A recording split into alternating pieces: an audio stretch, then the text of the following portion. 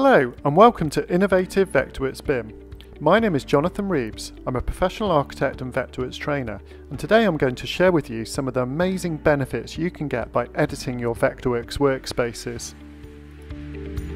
But first, I'd like to talk a little bit about myself, just to introduce myself and what I do. So my background is architecture.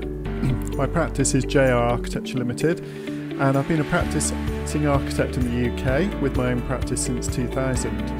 I'm also an author and recently wrote the Innovative Vectorworks BIM book, hence the title of the talk.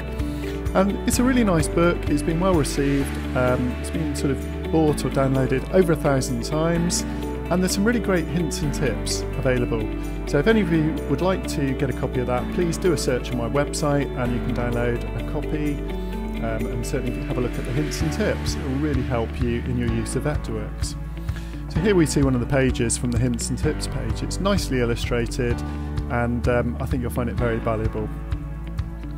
Okay, so I've basically also been working as a professional Vectorworks teacher and trainer for the last 17 years, as well as a Vectorworks BIM consultant.